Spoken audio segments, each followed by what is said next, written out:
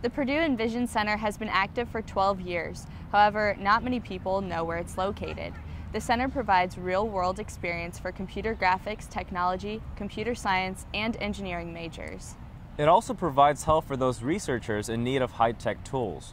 The Envision Center hosts open house and seminar events regularly for students to experience and learn more about the technology that is available. Fast Track reporter Sharon Cai has a story. Every time when you are walking by the tunnel between the Stewart Center and Purdue Memorial Union, you might wonder, what is this room used for? This is Purdue Envision Center for Data Perceptualization. It is organized under the Office of Vice President for Information Technology and serves the computational virtualization needs for the greater Purdue University community.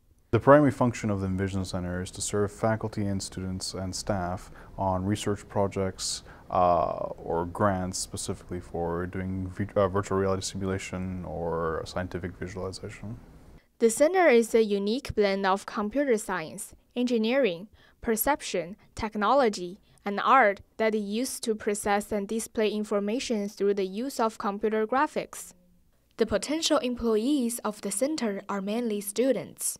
The primary employees of the Envision Center are going to be graduate and undergraduate students. They mostly come from computer graphics technologies, but we also do hire from computer engineering, computer science, and School of Technology. I am a recent master's graduate from computer graphics technology, but I'm starting the PhD program in the fall. I'm a student in computer graphics technology, and I've been working here at the Envision Center for the last 2.5 months. I'm actually the newest student worker. By working in the Envision Center, students can not only learn and practice the new technologies they have learned in the classroom, and also can get the sense of working in the real world. The work here is a lot more client-oriented, so it's a lot, I feel like, more business practices. I feel it's a lot more helpful in the real world. And I've actually learned a lot more here than actually in my classes. So the system that I'm working with right now, it's a tablet system called the Google Project Tango.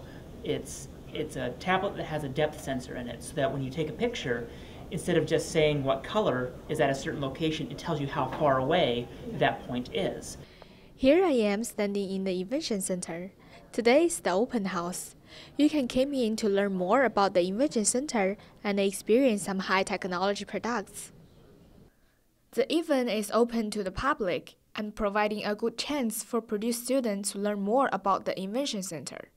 The Envision Center runs the open house every semester to get new faculty or students or alumni who haven't had a chance to actually come here to get some hands-on time with some of our equipment.